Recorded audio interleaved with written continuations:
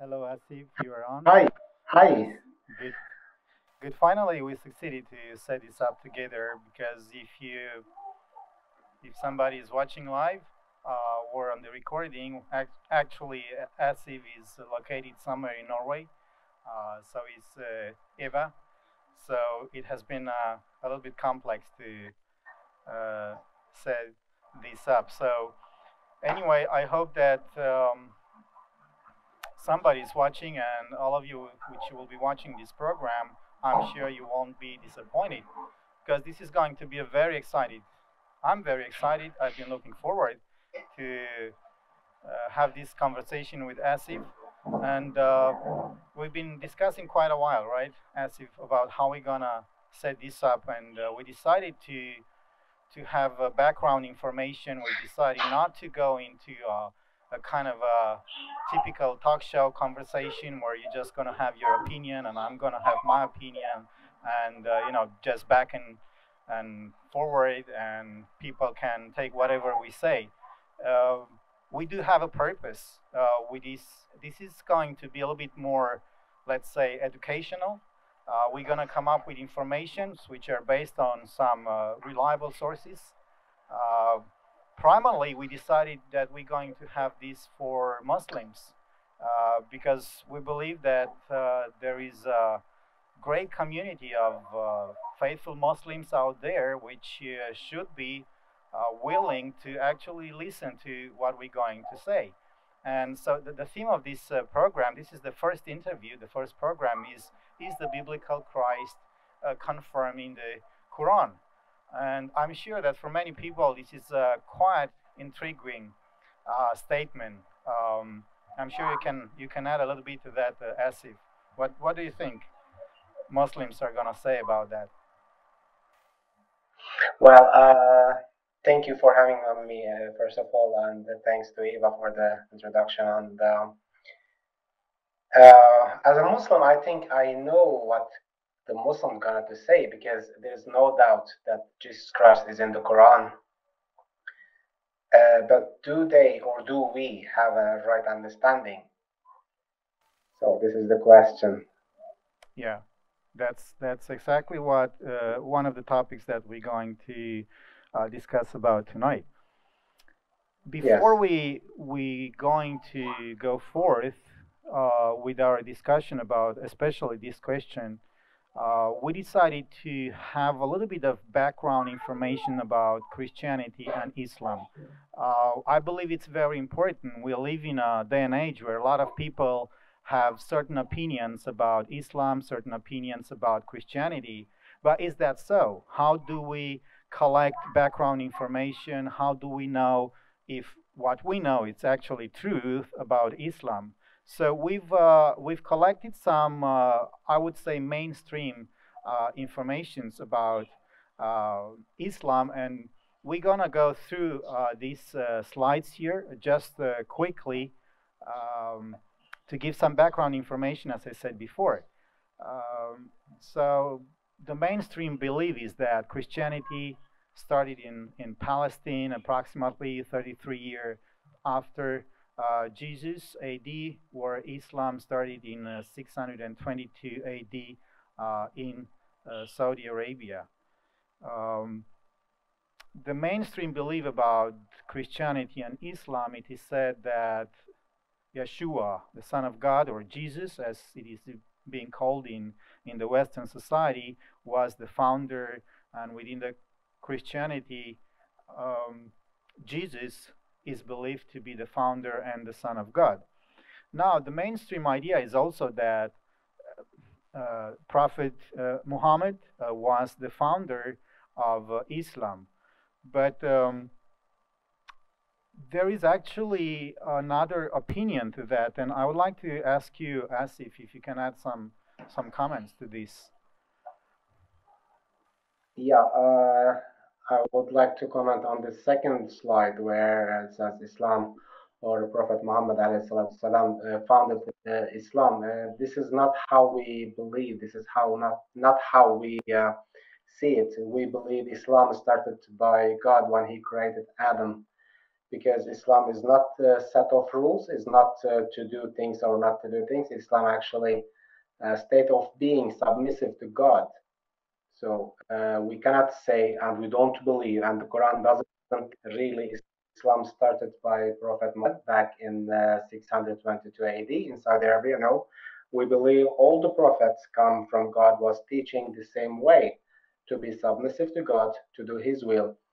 And then when I read the Bible for the first time in my life, approximately around 10 years ago, this is the most strong, or how to say it, the powerful way that I see that Jesus was the greatest Muslim on earth, the way he was submitting to himself to God the Father in heaven, actually the great example for all of us to be submissive or to be Muslim, if we say it in Arabic. Muslim is simply to be submissive to God or to do according to His will.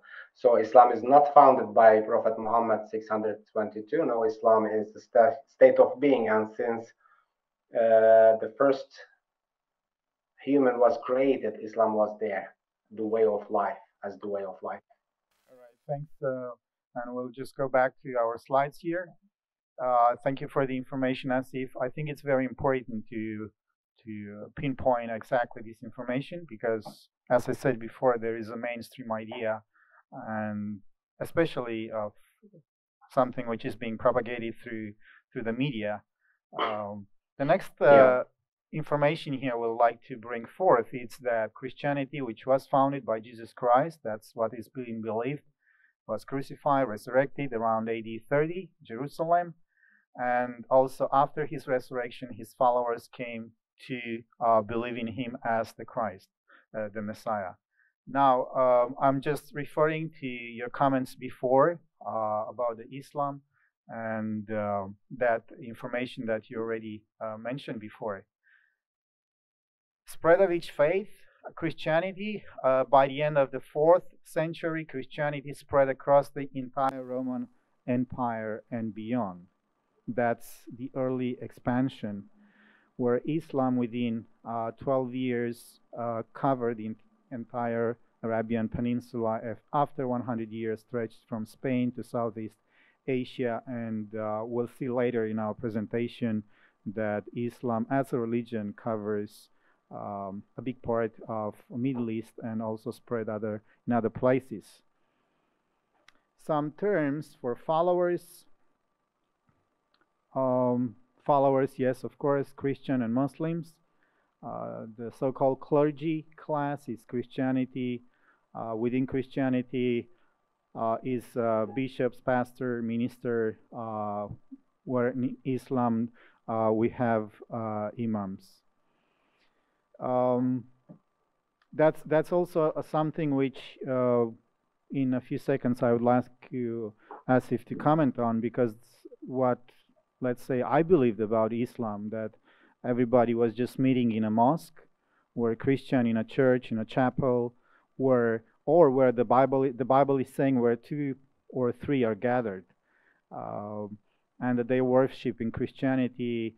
Most of Christianity worship on Sunday, but there are also groups as the Seventh-day Adventists and other Seventh-day Baptists and other groups which are actually worshiping on Saturday, which is the Sabbath of the Bible. But there is a question mark here in regards to Friday. Is that the correct day of worship for Muslims?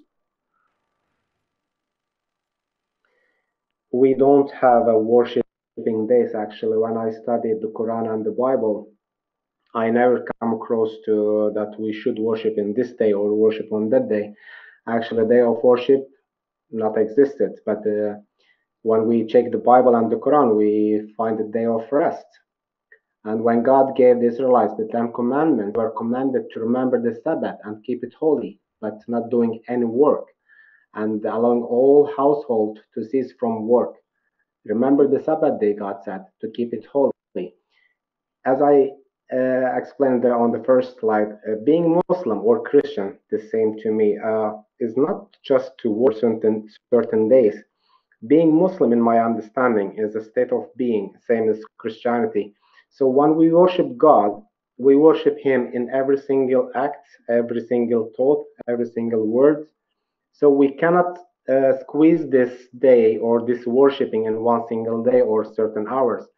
But what we do in the church or the mosque is together to share God's glory, to share God's blessing on us. And I don't as a day of worship, I see it as a day of rest. But is it the Friday day of rest for as a Muslim? No. When we read in the Bible, in the Quran, the day of Friday, for example, is not the day of. It's called on Friday prayer when it's around midday in the Middle East. It's called to stop working and come to remember God. So Friday, according to the Quran, is not a day of worship. It's not day of rest. But what makes it different from the other days is that God called us to stop working around midday. I studied the Bible and I see how God led the Israelites, later on the Christian. Mm. But I believe that that was the same purpose that God wants us also to stop working around midday or on Friday and then keep the Sabbath holy, rest on Sabbath. Wow. And Okay. clearly, I saw that in the Quran and the Bible. Wow. That's a very interesting subject, and I'm sure a lot of people are going to disagree with you. But I'm also sure that you're basing your uh, conclusion here, your statement on the written word of God, right? Is that correct? Yes, actually, most of the Christian will not agree with me. As you know, we have approximately around 2 billion Christian, or they said so at least. But the big majority of them, they don't recognize the Sabbath as a day of rest. So same with the Muslims, they will not agree with me. But I know also most of the Christians don't agree with me. But as you said, I invite all the listeners to go back to the Bible, to go back to the Quran. Is there anything says that Friday or Sunday day of rest? No, but we have a clear command of God in the Bible. It's actually one of the Ten Commandments to remember the Sabbath and keep it holy. And for us as a Muslims, we have the Quran. There is no holidays, there is no worship days, but we have the Sabbath day or the Hmm. Sabt, as we say it in Arabic. So the Sabbath or just means as the Sabbath, and the Sabbath means to cease from work, to stop working, and enjoy God's creation. Okay. Again, yes, I know the Muslims and the Christian will not agree. Most of the Christians will not agree with me, but I'm talking to the Seventh Day Adventists who led by God to bring this truth back to the people. And I know the Seventh Day Adventists will agree with me, but what I ask them to do is to go check the Quran and the Bible. I'm a simple man. I don't know anything, but I read and try to tell the people what I understand from what I'm reading. All right. Thanks, Asif. If you go Thank you. back to our slide here, the next just information would like to have here is the original language in Christianity, which I believe it's important to have this background information. It's Hebrew, Aramaic, and Greek and Latin, where the Islamic religion has the Arabic language. Within Christianity, the name of God is God, Yeshua, Jesus, and the Holy Spirit in the Western society. Then we have the Hebrew name, and within Islam, God is called Allah. The God of the Torah, which is mentioned in the Old Testament, it's actually Yahweh, Elohim, or Eloah in Hebrew. Um, we find its information in biblical books like Ezra or Daniel. He's called Elah. The Arabic Jews and Christian and Muslims, they believe that God of Abraham is Allah. Open If we open an Arabic Bible, you will find the word Allah on almost every page, used where the word God is used in the English translation, and that is because Allah is Arabic and means the one God. Now, the next information is that the sacred books, the sacred text, is believed within Christianity to be the Old Testament or the New Testament, where in Islam is the Quran. Um, do you have something to add here, Asif? Yeah, as a Muslim, my book is the Quran and the Bible. And this is not my choice. This is found in the Quran. There are many verses in the Quran, for example, in chapter 2, Surah Al-Baqarah, chapter 2, verse 136, Hmm. says, God asks us to say, we believe in Allah, which is God, and that which is revealed unto us, which is the Quran, and which was revealed unto Abraham, Ishmael, Isaac, Jacob, the tribes, and which Moses and Jesus received, and that which the prophets received from their Lord. We make no distinction between any of them, and unto him we have surrendered. So this is a commandment from God to me as a Muslim, a kind of declaration of faith, that I cannot just say the Quran is my book. No, this is not a choice, but I have to believe in all God's revelation, and that's including the Bible, New Testament, Old Testament, and that's mentioned in different verses. The other one, for example, I can chapter 436, and that was a really interesting one. I would love to read it if you allow me. Yes, sure. It says, "Oh, you believe," is talking to us as a Muslims, "believe in God and His apostle, which is Prophet Muhammad, and the Scripture which He God had sent to His apostle, which is the Quran, I understand, and the Scripture which He sent to those before Him. Any who God, His angels, His books, and His apostles on the day of the judgment had gone far, far astray." So this is a very interesting statement because it says, "Any who deny God, His angels, and His books." It doesn't say His book. He's talking to the Muslims, talking, asking us to believe in the Prophet Muhammad in the Quran. Then he says, God says, if we deny God, His angels, and His books, and we understand His books is the Quran, the Bible, and whatever God sent us. And if we deny this in the judgment day, we are will be gone far astray. So it's not a choice for me to say my book is the Quran and I don't care about the Bible. I cannot say that because this is Hmm. a clear commandment in the Quran that I have to have faith in the Bible. And Yeah. I cannot say, yes, I believe in the Bible unless I know what it says. Yeah.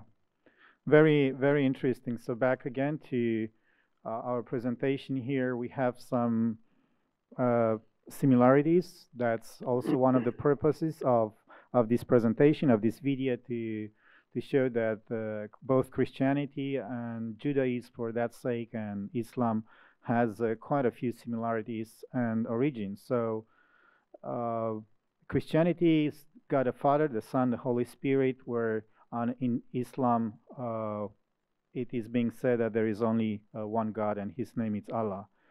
And how do we know about God? Where do we gather the information from?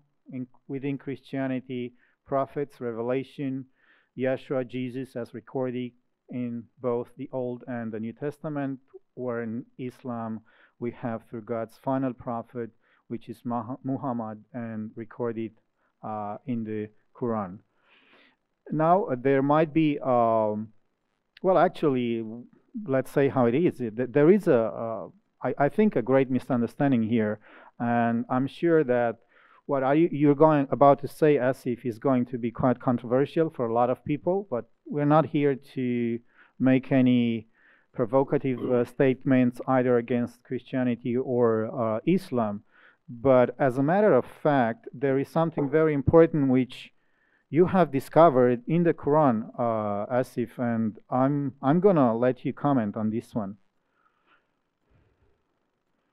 Well, all the story started with the question asked to me by a pastor back in Istanbul 10 years ago.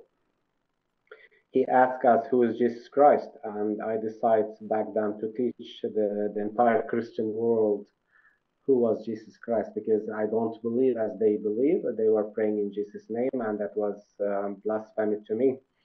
So I decided to learn about who was Jesus Christ and Mm. tell them the truth about Jesus Christ. So I start to search the Quran.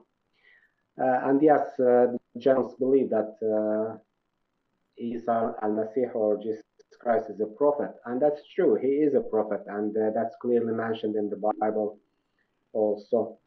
But when I read the Quran, I find Jesus Christ, yes, the messenger of God, and his word of God, and he is a spirit from God. But So yeah, no other person on earth, yeah. yeah, Just I want to ask you this question. Interrupt you. Just isn't that so that the mainstream Muslim, uh, what is the opinion or the belief of the mainstream Muslims when it comes to Jesus? he's a nice man, great prophet. That's it. Hmm. But when we read in the Quran, as I said, he is the word of God, as he is also in the Bible. He Yeah. is a spirit from God. And the most exciting title, I would say, the Messiah, is also in the Quran. 11 times actually, the Quran called Jesus Christ is the Messiah. But what more exciting, what I find is like really exciting to me, he is the Messiah, but the Quran doesn't give an explanation. What does it mean to be the Messiah? We don't know because the Bible doesn't really, I mean, the Quran doesn't really say what it means to be the Messiah. But in the Quran, we read many verses also. It's confirming the previous scripture. And if we have a doubt, we have to ask the people of the book, which Hmm. God sent them scripture before that. And when we ask the people of the book, and when we read about Jesus Christ as the Messiah in the Bible, for example, then we will understand what it means to be the Messiah. That's why it is true, yes, he's a prophet of God in the Quran, but he's also the word of God, his word that conveyed to Mary, actually, the Quran says. And this is where the word become flesh, as the Bible put it. So in the Bible, we read the word become flesh and dwelled among us. The Quran says the word of God conveyed to Mary and become Jesus Christ Hmm. and his spirit from God and the Messiah. And when we read about what it means to be the Messiah in the Old Testament and the New Testament, then we, or me at least as a Muslim, I understand who is Jesus Christ. He is more than prophet for sure. All right. That's that's very interesting indeed, and we are going to uh, have a little bit of more in-depth conversation about this subject, who is Jesus in the Quran. I hope the sound is okay. We had some issues on our live stream in the beginning, but hopefully now we're getting better. Anyway, this is being recorded here in our studio, so we're gonna have this available on YouTube later on. So back to our presentation here. The next subject is the death of Jesus. It seems that there is a contradiction here in between Christianity, where the Bible states that Jesus died by crucifixion and later resurrected, where the mainstream idea that is that Islam promotes the idea that Jesus actually did not die but ascended into heaven and a disciple took his place. Um, is that so, Asif? Yeah. Generally, Muslims believe that Jesus never died, but one of his disciples, they believe, or we believe, generally Muslims believe that God changed one of his disciples' face to look like Jesus, and that one of the disciples was crucified and died. Actually, this topic takes lots of my time. It takes Hmm. me years actually to come into peace All right. because my story started when I was searching who is Jesus Christ in the Quran. Then the Quran kind of led me back to the Bible. And when I start to read the Bible, compare with the Quran, read the Quran, compare with the Bible, I struggle a lot on many issues. And this topic was one of the most difficult one to have a piece in it or to put it together because I based my faith basically on the Quran and the Bible. And this topic was kind of really difficult because the mainstream of Christianity also have a little misunderstanding, let's say, because here, as you stated, Christianity believe that that by crucifixion. And I don't agree with you here because I don't believe Jesus died by the cross. The cross did not kill Jesus.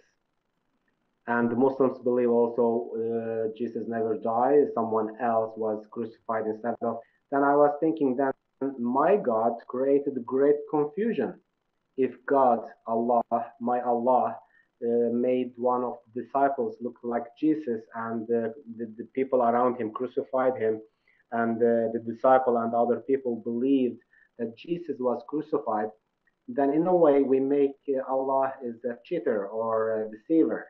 Mm. He lets the Christians believe that someone else crucified instead of Jesus. But the truth is in the Bible and the Quran. When I studied the Quran and the Bible, I learned from the Bible the cross did not kill Jesus. He died on the cross, yes, but the cross didn't, because I read in the Bible clearly that God, the Father, gave him life in himself, and only by his choice can die. So even if they hang him on the cross for a million years, he would not die if he was not willing to die. But all the confusion among Muslims, I believe, it's based on one verse, which is in the Quran. It's chapter 4, verse 157. It's talking about the Jewish people or the Jews back then. The Jews said in boast, "We killed Christ Jesus, the son of Mary, the apostle of God." And the Quran continued, "But they, the Jews, killed him not, nor crucified him, but so it was made to appear to them." So the Jews did not kill him, nor crucified him, or not kill him by the crucifixion, but it was made to appear to them. And those who differ therein are full of doubts, with no certain knowledge, but only conjecture to follow. For of a surety, again, God is assuring us here, they killed him not. So when we say the Jews did not kill him, do we understand that he never died? No, it doesn't say that he never died. It says they killed him not. And I want to share also one statement from Ellen White to understand better the Quran. I think Ellen White's statement is really, really interesting. She says about the death of Jesus, but it was not their trust, it was not the pain of the cross that caused the death of Jesus. Remember, I said I don't believe that the cross killed Jesus, and then White says it was not the pain of the cross that caused the death of Jesus. That cry uttered with the loud voice at that moment of death, the stream of blood and water that flowed from his side declared that he died of a broken heart. His heart was broken by mental anguish. He was slain by the sin of the world. You see, the Jews didn't kill him, the cross didn't kill him, but he was slain by the sin of the world. And this is exactly what the Quran says. He did not die by the cross. He did not die because they crucified him. But the other verses in the Quran says he died. He died of what? Because of what? Because of our sin. We killed him, all of us. So this is the main issue. And I know we cannot really explain everything in a few minutes. This is like the debate was been going since I don't know how many centuries. So, but I think we forgot to mention for the readers or the viewers, they can go back and read whole the issue in the written form. Yeah. All right. Well, I think maybe somebody is going to ask the question, who are you, Asif? You know, who are you to make these quite astonishing statements? And now you just mentioned another person, Ellen White. And, well, I'm a Seventh-day Adventist, so I know about Ellen White. But how is it that actually you mentioned Ellen White, and is that a source of truth for you? And could you also, at this point, just give a little bit of information, as you told me before, how did you came a little bit to know about Christianity, to study these things, and can you read Arabic, and how many years did you actually study, and who are you actually, just to give some information to our viewers about your background?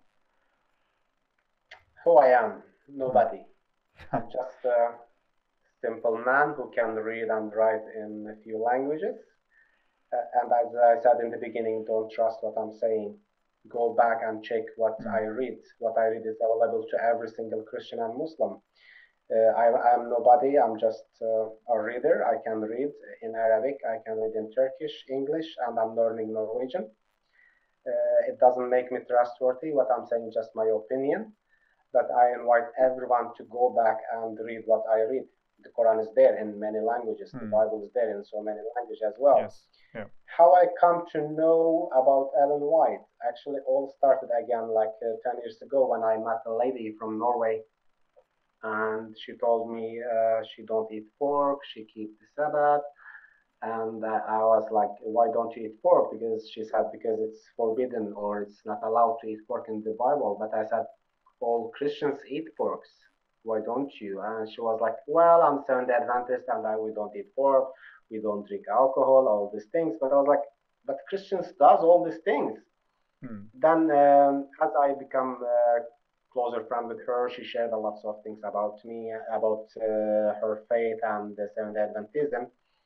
Then when I got this question, who is Jesus Christ, and start to write the Bible, Ellen White, when I heard first about her, I was making fun of her actually. But as I read her writings, Mm. if you want to understand the Bible, read Ellen White. Mm. Compare what Ellen White saying with the Bible, and you will get much better understanding. Ellen White to me is a huge door to understand the Bible in a better Mm. way. Well, I have to stop you here just for 1 second because I find it very interesting and amazing that this statement comes from you, actually, which you're considering yourself still a Muslim. If you want to understand the Bible, please read the Ellen White books. Uh, Unfortunately, as a matter of fact, a lot of Seventh-day Adventists have the opposite idea. So I hope that people, at least some of them, will actually listen to you and your statement because, as you say, it actually did help you to understand the Bible and even the Quran better.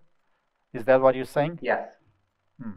absolutely. And especially in this statement I just read, when I read the Quran, and the Quran says the Jews did not kill Jesus and he did not die by the cross. Then I read Ellen White and says he died by our sin. Our sin it caused his heart to be broken, and so even Ellen White helped me to understand the Quran better, or confirming what the Quran says in this issue. And it's not only this. If you read the Great Controversy or pick up any book of her, you will find a wonderful truth. And unfortunately, what you said is true. I noticed this as I travel in different countries among the Seventh Day Adventists.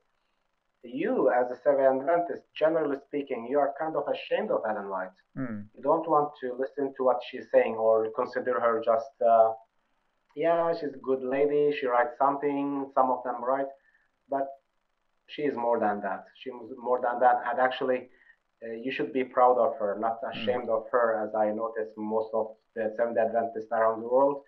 Uh, I don't want to say much things, but I would really love to encourage everyone to read Mm. Ellen White and stick on what makes you Seventh Day Adventist, and don't be just another church. We Mm. don't need another church in this world. We need the Seventh Day Adventist, the true Seventh Day Adventist. And when I say we, I mean the Muslims. The Muslims need the Seventh Day Adventist. We don't need another church. Mm. Well, thank you for that statement, and I hope a lot of Seventh Adventists will hear, especially that statement, and also about Ellen G. White, which is being believed to be a prophet by the Seventh Adventists, and the history is long. Um, I'd like to go just a little bit back to our presentation here and go a little bit further um, because it seems that another subject that I took up here is about the resurrection of Jesus. You already covered that, where the Christianity, those who believe in the Bible and Jesus Christ, of course, they believe that in the resurrection of Jesus Christ. The mainstream idea is that Islam denies the resurrection of Jesus since he did not die. You've already cover that. Do you want to add something more about this, or? Yes, I can add the three verses actually from the Quran. According to the Quran, Jesus himself prophesied that he would die and resurrect to life, and that's found in the Quran chapter 19, verse Hmm. 33. And then God stated that he, God, would cause him, Jesus, to die, and that's found in Quran chapter 3, verse 55. Hmm. After his ascension to heaven, Jesus stated that God had caused him to die. If you go to Quran chapter 5, verse 117. So these three verses, first of them, Jesus was himself prophesying about his death and resurrection. Then the other verse says that God caused him to die. And this last one that Jesus stated that God caused him to die as well. All right. All So right. it's like a 1933, 355, and 517. These three verses confirm that Jesus died and raised to life and taken to heaven. And the Quran also states that he will come back in the Okay. judgment day.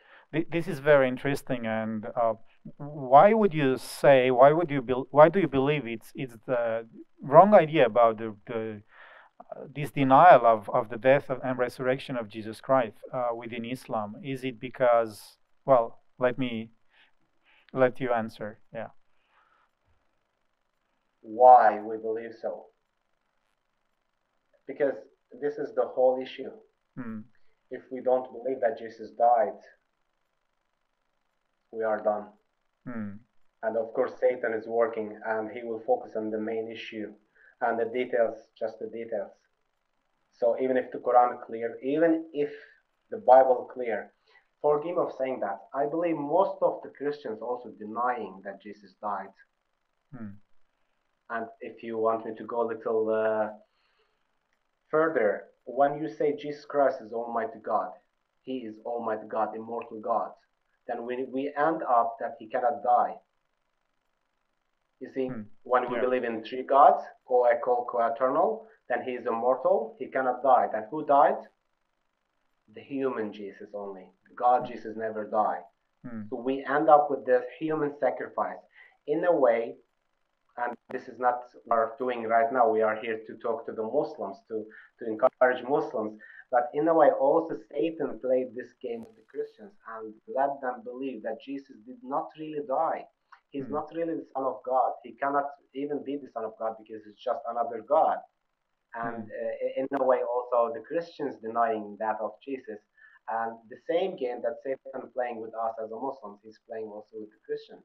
Yeah. Most of the Christians are actually denying the death of Jesus by saying that he is Almighty God, immortal God.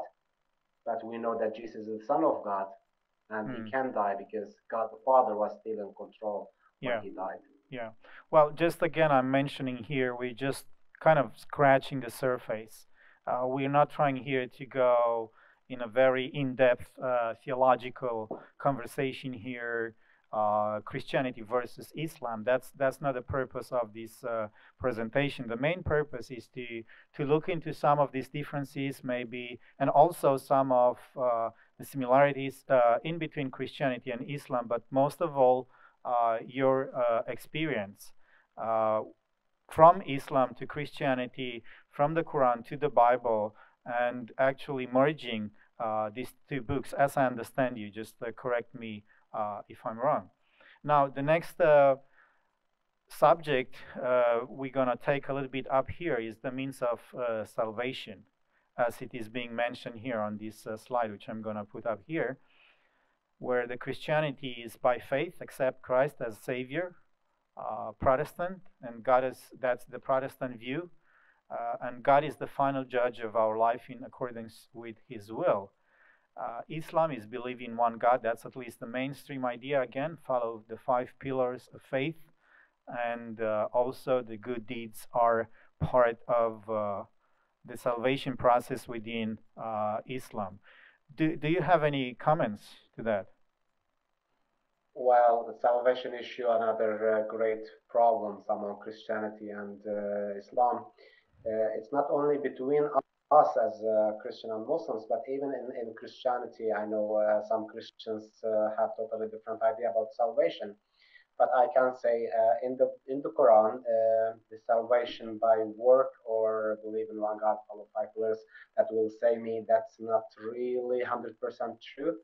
Yes, of course, our work counts, but as I study the Quran, the basic things for my salvation is faith. If I have faith and do work of righteous, then I will be saved. And this is exactly what I read in the Bible.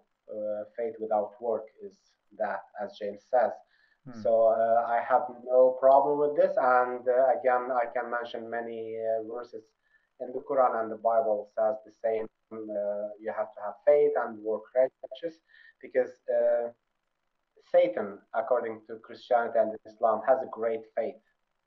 He believe in God. He believe in whatever we know. He more expert than us, but Hmm. his faith doesn't really make him any better Yes. than Satan. You know what I mean? So Hmm. me as a Muslim and you as a Christian, just to have faith, uh, we have to show that faith by work, and that's what I understand in the Hmm. Bible and also from the Quran. The same issue, no trouble. We can go in details, but I would leave this to the readers. They can go and search, and if they need any clue where to begin, again, the books that I put it together, they can give us or give them as start of Yeah. Yes. study. Yeah. Yeah. That's correct. So just to finish before we go forth with your book, it's the subject of eternity, Christianity, differences between Christianity and Islam's. It seems to be quite similar here: eternal heaven, eternal paradise, uh, eternal hell. Some Christians, that's in my view a total misunderstanding. That's not what the Bible is stating.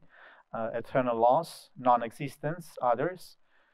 This is where I am standing, and it seems that there is a belief within Islam about eternal hell. That's known symbols. Doesn't have that much influence on our salvation. Uh, there are some views of fellow Abrahamic religion, which is Christianity and Islam mostly. In Christianity, believe that Islam is a false religion. Islam, on the other side, are stating some Christians are respected as fellow believers, but with wrong beliefs and only partial revelation. Again, this is the mainstream um, idea and differences between Christianity and Islam. Do you have some comments on this? Yes, I would love to say something about eternal hell. I'm standing next to you in that understanding. All right. Of course, there is eternal hell, but what it means to be eternal, that's the question. Because as you mentioned, also among the great part of the Christianity actually believe in eternal hell, that they will live forever in hell. Mm, And so does the Muslim. We believe, or generally Muslims believe, that we will be eternally tortured in hell. But this is not what I find in the Bible and the Quran. mm, What I find actually what you believe to non-exist, mm-hmm, and that hell actually exists in our hearts when I will understand God the Father and what He did for me for my salvation, and yet I choose to be with Satan, and that cost me eternal loss. Then it will feel like a hell in my heart, and I don't believe God has any pleasure to torture me again and again. But to lose me, to lose the chance to be with God forever is more than painful, yeah, more than any other yeah, fire. So that's the real pain that we will suffer if we not to choose to be with God. yeah, When it's come to what the Christians or the Muslims believe, some Christians are or respected as fellow believers, but with wrong beliefs. Again, I don't find this in the Quran. The Quran condemning the Christian in many ways. That's so clear. Not only the Christians, actually, it's condemning also the Jews that they don't follow what God told them to do. They don't believe Jesus Christ is the Messiah, for example, the Jew, and the Christian, they get lost in very early stage of their faith. But I have a one single verse in the Quran says a lot about the Christians or the people of the book. In chapter 3, verse 113 and 14 and 15, it says, not all of them are alike. It's talking about Christian and people of the book. Not all of them are alike. Of the people of the book are portion that stands for the right. It says they rehearse the signs of Allah or the signs of God all night long, and they prostrate themselves in adoration. They believe in God and the last day. They enjoy what is right and forbid what is wrong, and they hasten in evolution in all good works. They are in the ranks of righteous. Of the good that they do, nothing will be rejected of them, for God knows well those that do right. So, according to these verses, there are a small group of Christian or people of the book. They are doing the right things and they are righteous. God says they are righteous. Yet we Muslims believe that all the Christians are wrong.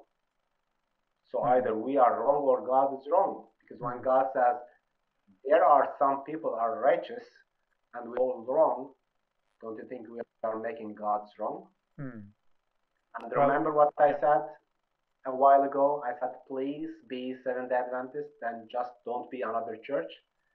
Because you, truly Seventh Day Adventist, confirm that this verse is true.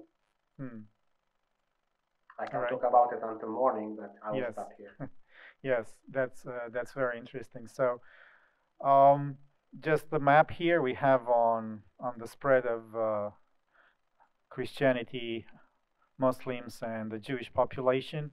That's something which is available online, so everybody can go online just to give an idea. And just some numbers here. 2 billion it is being believed. That's just a number, as well as Islam 1.3. In the US, 159 millions is 1.1 millions Muslim population. Now, we're going to go a little bit more into some very interesting details here. And I just want to mention again, I hope the sound is back and the sound is better on our live stream. Anyway, we have recorded this, and so it's going to be available. We're also going to make available your book, Asif. There will be a link in the comments or beneath, above the comments on our YouTube video later, where you can actually go and download. As you mentioned to me before, you will be more than happy to offer this book free of charge, especially to our friends, the Muslims.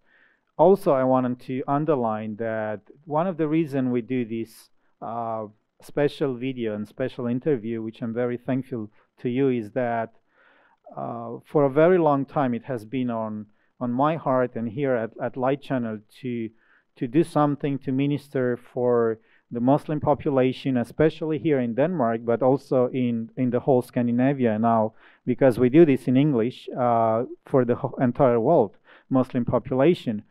It has been for the last maybe 10 to 15 years kind of agenda through the whole mainstream media to pinpoint all the negative stuff within Islam and to kind of steer of this religious hate, which has been done a lot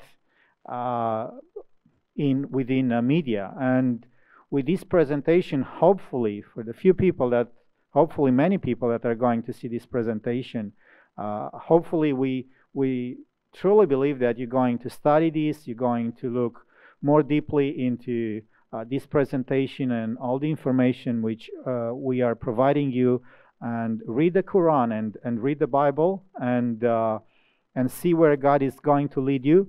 Try to listen to Asif's experience. And now we're going to go a little bit deeper into our presentation. Sorry. And I would like you to just give a brief introduction, Asif, to what is being called the 5 pillar beliefs in Islam. So we have the first three here on the first slide here.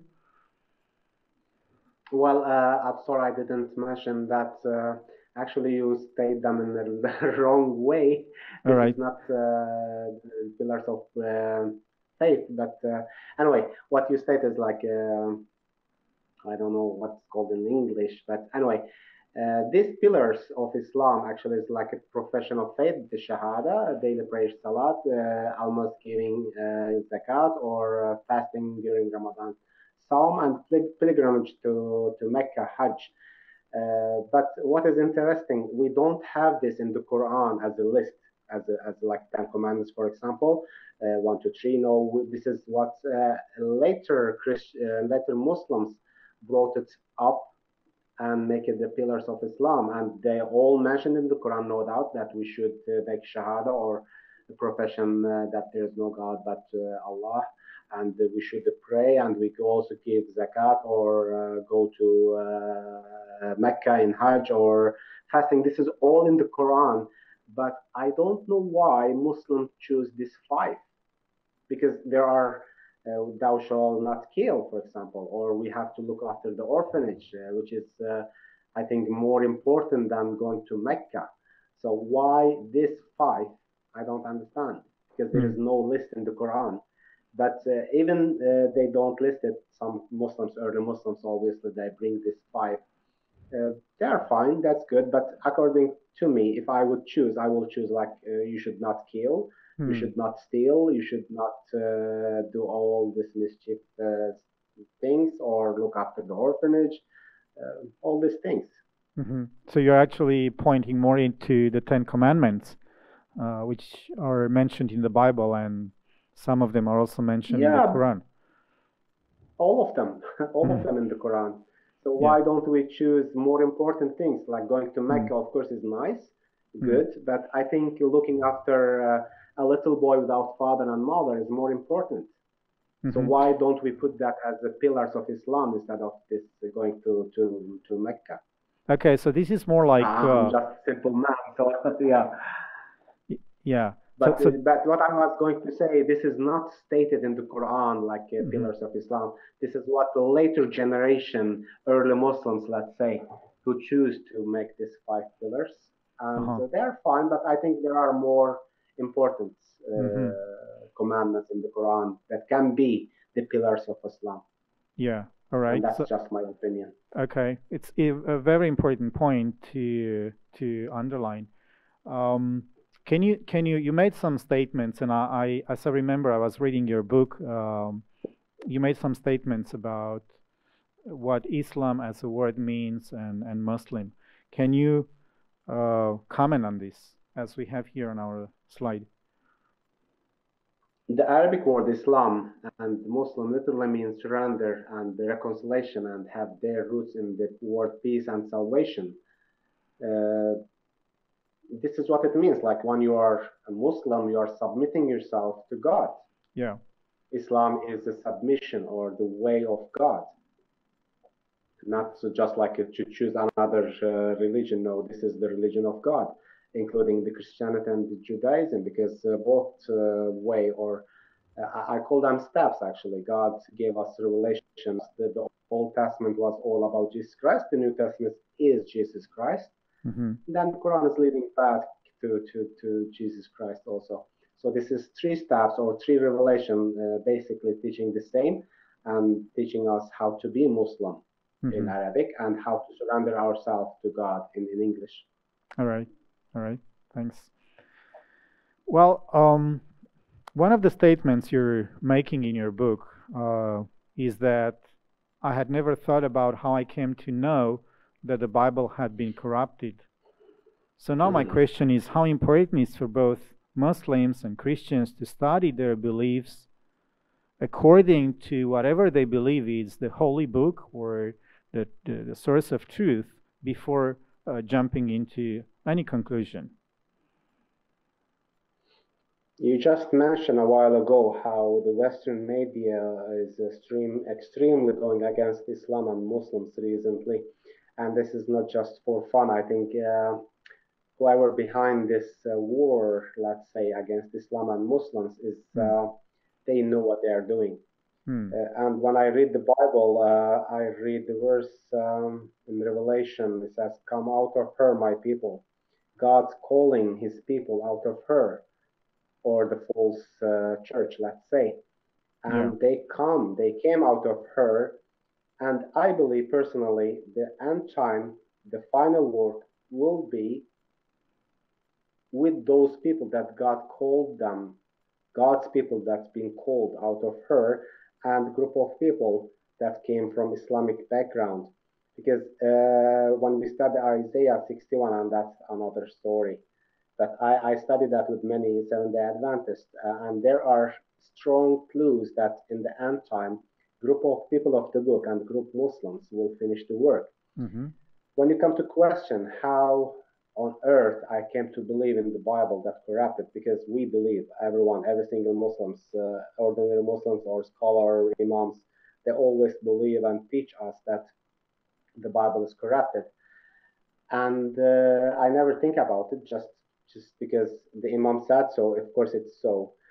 And also the Western media, or let's say the Western lifestyle, also support this belief, because when we look at you as a Christian in the Western world, all this drinking alcohol, eating pork, believing in strange gods or mystery gods, let's say, and trying to force that this is in the Bible, we have two choices: either to study the Bible and show you that you are wrong, or the easy way to say the Bible is corrupted. Mm. Because when you say that you can eat pork, and the Quran clearly says, for example, just example, the Quran says the pork is dirty, we should not eat it, can make us sick. Mm. Or the Sabbath, for example, when we read the Sabbath so holy in the Bible, and then the majority of Christians don't follow what the Sabbath should supposed to be, Mm. then again you gave us as a Christian many reasons to believe that the Bible is corrupted. Mm. But Yeah. as I said 10 years ago, when I started to try to understand who is Jesus Christ, and I start to read the Bible and the Quran, many times I gave up on the Bible, because I thought this is cannot be from God. Especially when I was reading Daniel's book, I couldn't understand what those dreams means. Then when a nice man explained to me, of course it makes sense, and it became my jumping point, my whole point to the Bible. So yeah, I used to believe that the Bible is corrupted, but when I studied the Bible and the Quran, I find the opposite.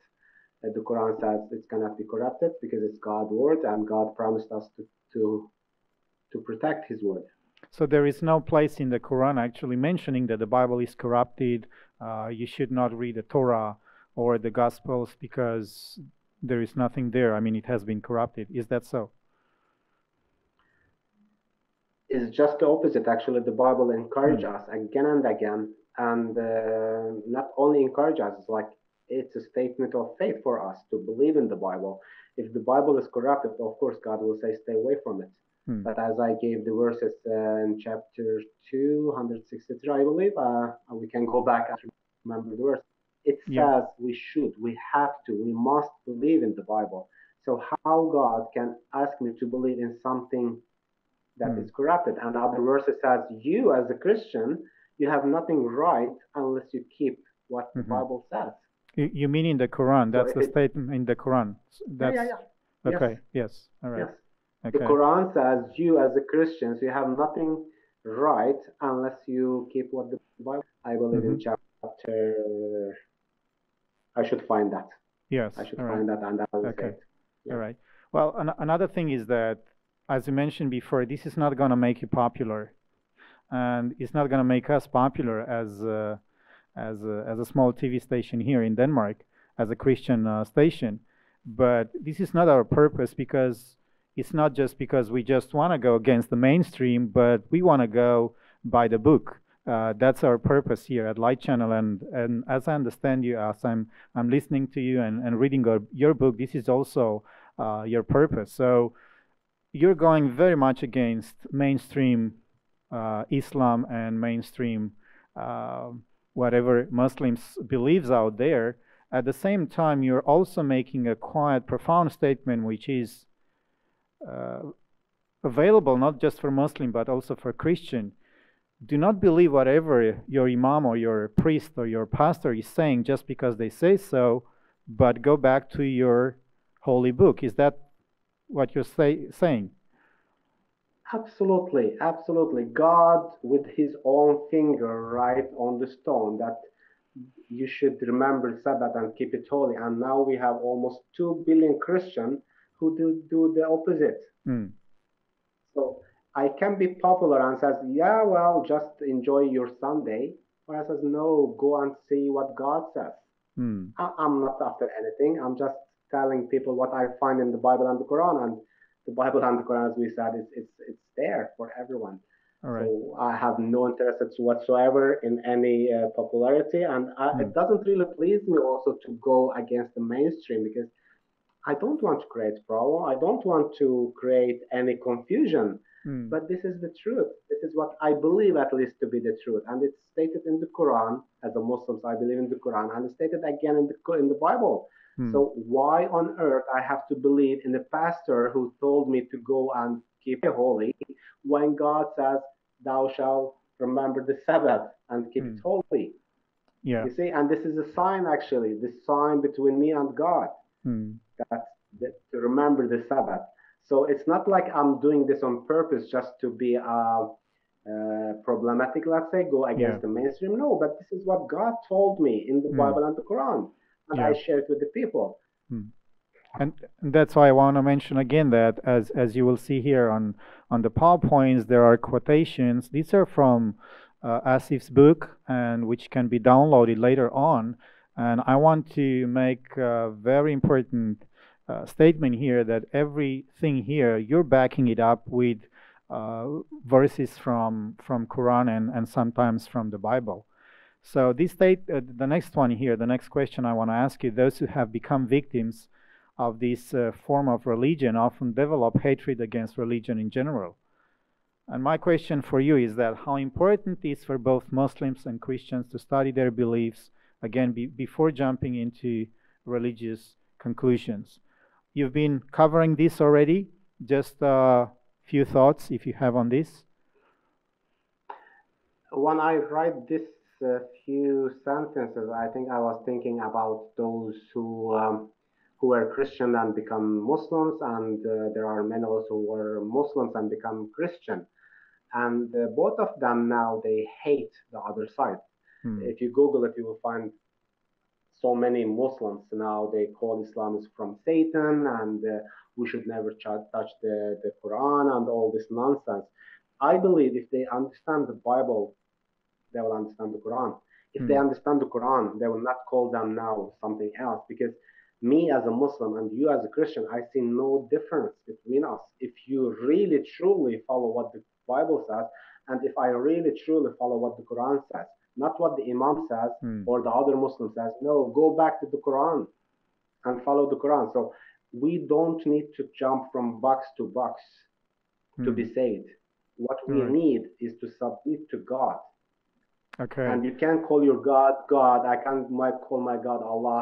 As long as we obey Him, we are truly believers. Hmm. But just calling Him Allah and recognize Him as a mighty doesn't save Satan, doesn't make him any better.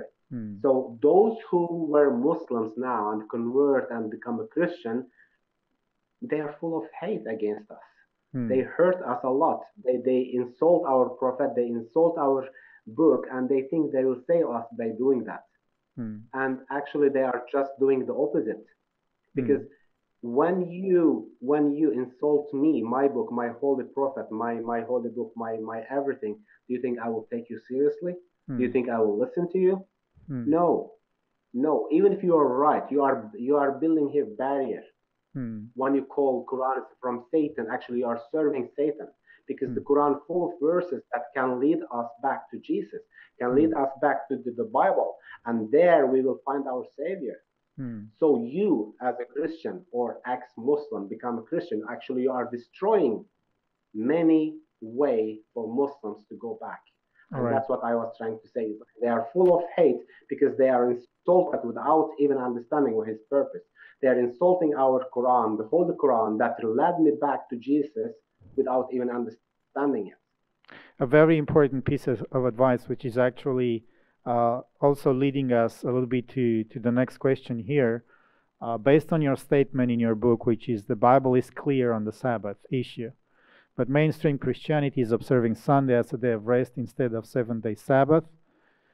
Should I judge the Bible by its majority mainstream expression? You've already made some statements about this before, but do you have some other thoughts on this?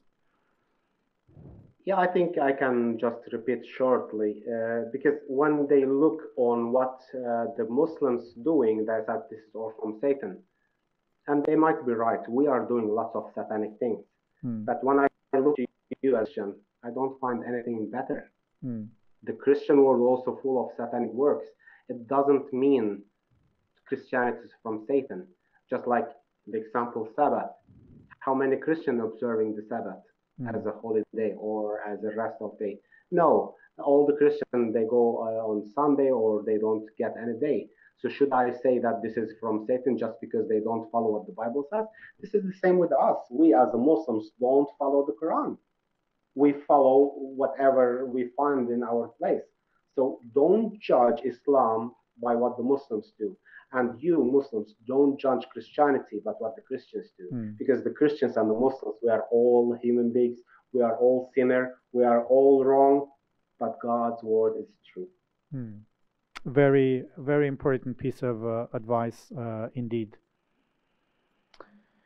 I think we're going to jump over the next question, unless you have some comments. Who is Jesus Christ? You already made some statements on this here. Do you have any other comments? This is based on your book. I was reading on page 9 that in your religious experience and quest to find the truth possible, God led you to the question, who is Jesus Christ? And that was a struggle for you, as you mentioned before. Huge struggle. It was a huge struggle because the Quran teach something is not so clear. As I mentioned, the word the Messiah, and when I read the Muslims what it says about the Messiah, for example, there's I don't remember who said so, but it says because Jesus was like tapping people, and that's masah in Arabic, yumsah, or tapping like this. So that's why people called him al-Masih, or the Messiah.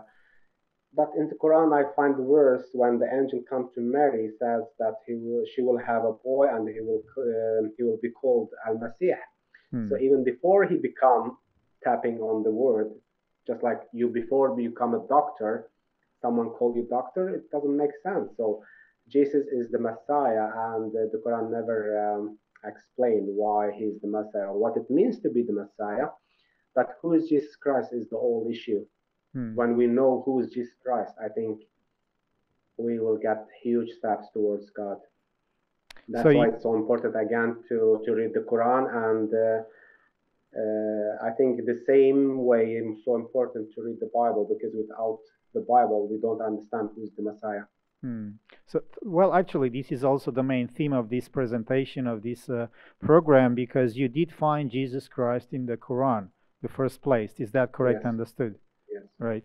Okay. Yes. And you're asking your fellow Muslims and all the Muslims that hopefully is going to watch this presentation to go to the same place and find Jesus Christ. And why is it so? Why is it important to find this Jesus, which you just mentioned, as being the Messiah? Not just for you, for Christians, but for everybody else, and also for Muslims. I think this should be answered by God himself. Whatever I say, it might be short or not explained well, but I believe when we read the Quran and pray earnestly and ask God to answer question as it is in the Bible, says ask and it will be answered. And God is the source of knowledge. Right. So why it's important for us, I think it's so clear in the Bible and the Quran, and the reader must go there. And when Jesus was here, the disciples was living with him, And when Jesus asked, "Who is Jesus?" Mm. Peter, I believe, answered him in a way that shocked the earth. He said, "You are the Son of the living God." And Jesus said, "Not the flesh and blood revealed this to you."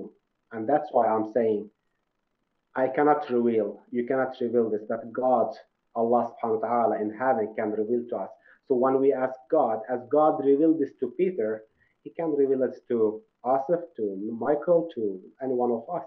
Mm. And it is there in the Quran, it is there in the Bible. Just ask God, and God will reveal to us who is Jesus Christ and why it's so important to know him. All right. All right. Um, a true student of the Quran needs the Bible. Again, this is, I believe, a very important statement which you're making here, and most intriguing, I would say, statement for probably a lot of Muslims out there. And I took here on the slide, I took actually a verse from the Quran.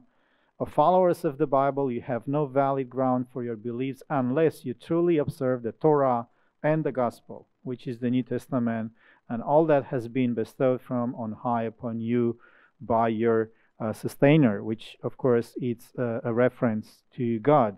So would you agree that this would imply for a Muslim to both accept the Bible as an authoritative source of truth, but also use the Bible along with the Quran to better understand God? Well, thank you so much for this verse because this is the verse I was going to find. Remember when Hmm. I said God saying that you have nothing in your belief system or your life truth unless you observe the Bible. And if the Bible is corrupted, why God asks you to do this?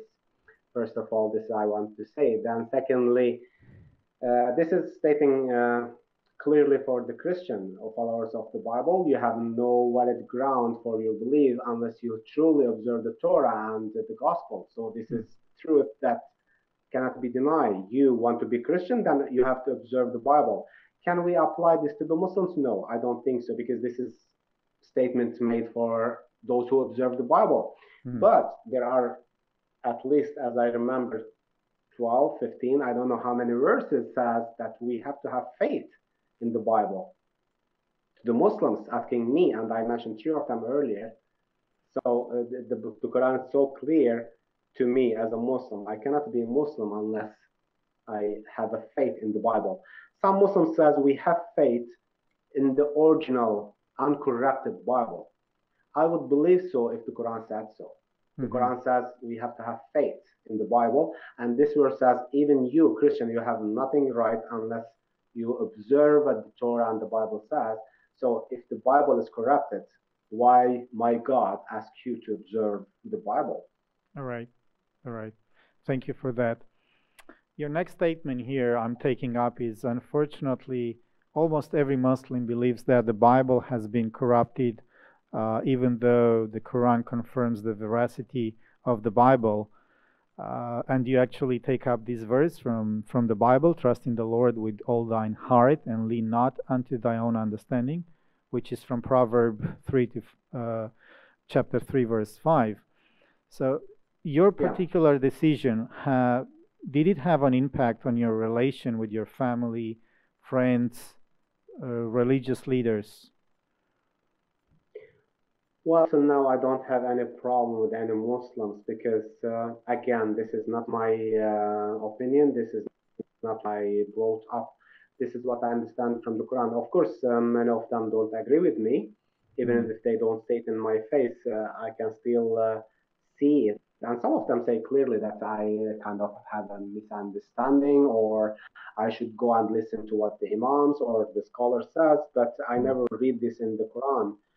The Quran tell me that I should ask God, and the Bible says even don't lean to on understanding, because in the beginning I understand many things, and when I study more about certain issues in the Quran and the Bible, then I understand that my understanding was wrong, Hmm. and I changed my mind and have a better Quranic or better biblical view. So I encourage every Muslims to do the same. All right. Don't lean to our understanding, because I can see something and then have a different opinion on it. Hmm. All right. Just want to mention, if anyone watching live, there is the chat window on the on your left side, and you can post questions there that if we can answer here or maybe at a later point. The next statement which I want to take from your book here is if we read the Quran through the eyes of the Bible, we will have a better understanding on many topics. And you mentioned this verse, which is from Torah, the Old Testament: I am the Lord thy God, thou shalt have no other gods before me. Did you find any support for this understanding among other Muslims? You already mentioned that you have a struggle with Well, that. this is I am the Lord and thou shalt not have any God before me. I think this is where I agree with the mainstream of Islam. We all believe in one God and no one next to him or equal to him. Uh, yeah, I know many Christians will not agree with me. They'll say, no, Jesus is equally God with God. But again, this is not what the Bible says. The Bible says God is greatest of all. He created or he brought forth Jesus, as the Bible said. Yeah. So yeah, there is no one equals to the Father, not even Jesus, and Jesus said the Father is greater than all. So All right. the mainstream Muslims believe in one God and He is above all. All right. Okay. Just a couple of questions I have here before we finish tonight here. Your statement here is that, for example, the Quran acknowledges Jesus Christ as the Messiah, but gives so little information about him compared to the Gospel.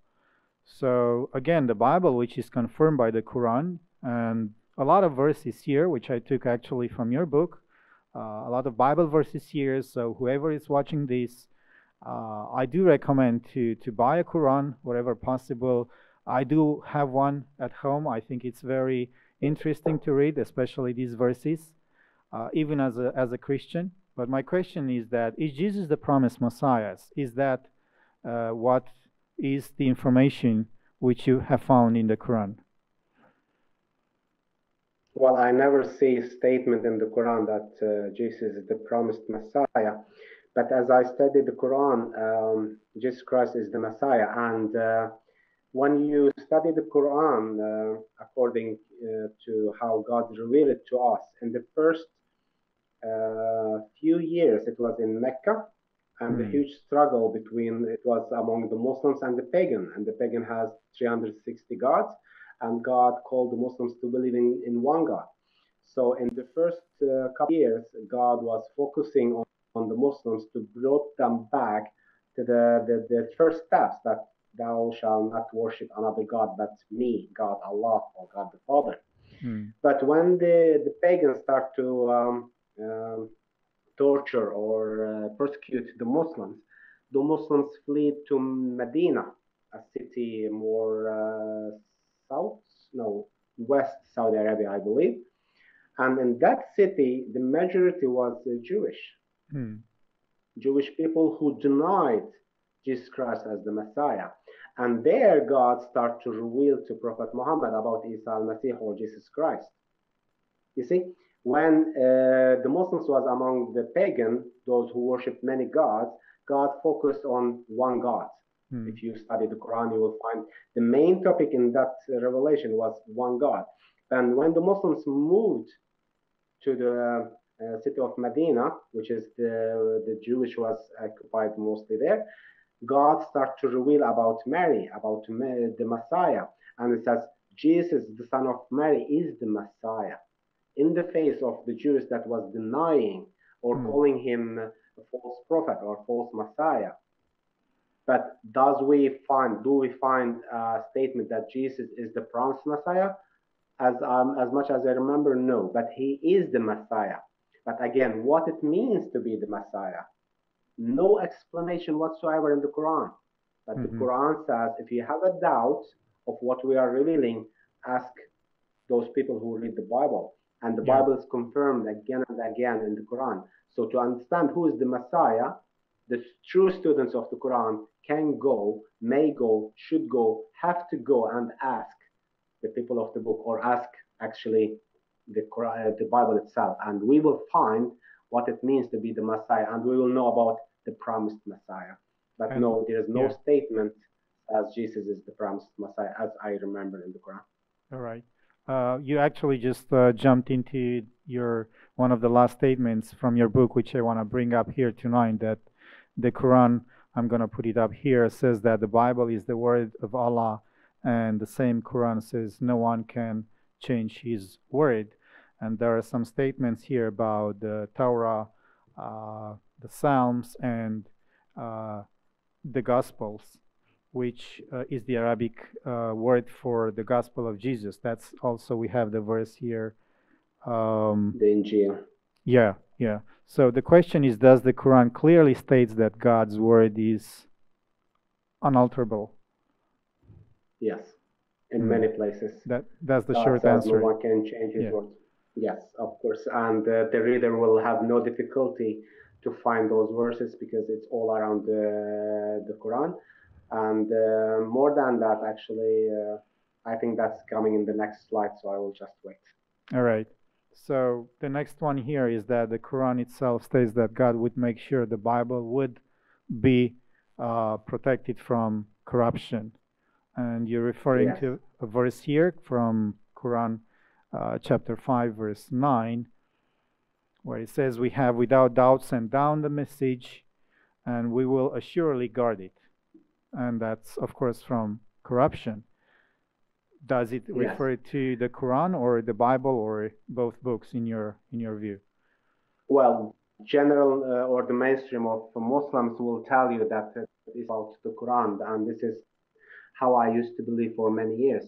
It says, "نحن أنزلنا الذكر ونحن له حافظون," which is interestingly, God didn't say that we revealed the Quran and we will protect it. No, it says the message, and that word, the message in Arabic is al-zikr. Mm-hmm. And when we read the Quran, the Bible is also al-zikr. Yeah. Tawrat al-zikr, it's mentioned clearly. And I can give you, for example, like Quran chapter 15, verse 9 is talking about the we have doubt send down the message as assuredly we will guard it. Yeah. And then another verse says, just scroll down, chapter 15, verse 10 and 11, which says, "We, God, as God, we did send apostles before the Muhammad among the religious sects of old, but never came an apostle to them, but they mocked him." And next verse says,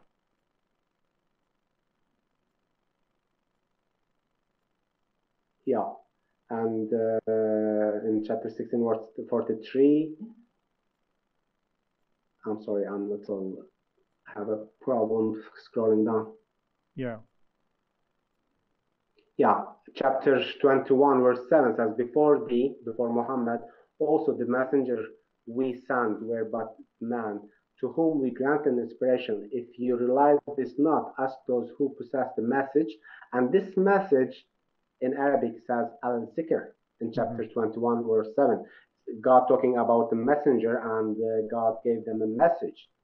So if God sent a messenger with the message, and another verse in chapter 21, verse 48, also in the past, we, God, granted to Moses and Aaron the criterion for judgment and law and message, again, was zikran. So God granted to Moses and Aaron. And in verse 40, chapter 40, sorry, chapter 40, verse 53, 54, says, "God did aforetime give Moses the book of guidance, and we gave the book of inheritance to the children of Israel." A guide and the message, again, was the same word that's mentioned in this verse, that in chapter 15, verse 9. What I'm saying, there are so many verses in the Quran talking about the Bible, the Old Testament or the New Testament, and it's called the message. So the Bible is the message. And when says God that he sent the message and he assuredly will guard it, then I believe it will guard the complete message, not only the Quran. But general mainstream of Islam or the Muslims believe that it's valid only for the Quran, but I'm sorry, I don't agree with them. According to the Quran, according to what I understand from the Quran, God sent the message, which is the Quran and the Bible, and God promised to protect it Yeah, from and corruption. this is actually also the last statement that I'm taking up here tonight. I'm going to put it up here, is that the Quran confirms the Bible from your book. And again, you're referring to a verse from Quran chapter 46, verse 12, where the Quran is stating that before this was the book of Moses as a guide and a mercy, and this book confirms in the Arabic tongue to admonish the unjust and as glad tidings to those who do right. So that's your last statement here, which I'm taking up tonight here. So do you have any comments to add on this, or you just already mentioned? I think it's clear. God sent the message, and the message is started with Adam actually, when he asked for forgiveness, and uh, it's there. It's in the Bible, in the Quran. God sent it for purpose. Yeah. God will save it for next generation. God will never let us go astray without giving us the warning. If there is any truth in the Bible and we lost it, then God cannot really judge us. If there is any truth in the Quran and we don't really follow it, then it's our mistake, because we are living, we are here. The Bible is not corrupted according to the Quran. The Bible has great message. It's all about our salvation, and the Quran confirming it again and again. And the Quran asks us to go and study it and make us and guide us in this study. All right, Asif, thank you very much for taking part of this presentation and joining us from Norway. This was, again, the first part of this interview. We're going to have a second part. We're going to announce this shortly on our YouTube channel and our Facebook and on our website, lightchannel.dk. And we'll invite all of you which has been watching this live here, or maybe at a later point you're going to watch this video, to please do share this with your Muslims friends. Again, just in Denmark alone, we have over 300,000 people which do have a Muslim background. I'm not sure that all of them do practice their religion, but at least they do have a Muslim background. And in my personal experience, I find it many times much easier to have a religious conversation with Muslims than with a lot of other people that either doesn't have any faith at all, or they do have other religions. And I believe that because there's many similarities in between Islam and Christianity probably, and also that there is also some background which makes it much easier to have a conversation with a Muslim, also when it comes to the Bible. And I also like to thank you, Asif, for your openness that you have shown here. Again, this is very controversial for a lot of people. We are not here to steer any more, animosity against Muslims or against Christians. On the contrary, would like people to come together and to study together. At the end of the line, this is a question of life and death, and I'm talking about the eternal life. So thank you again, everybody. We're going to be offline in a few seconds, and see you next time.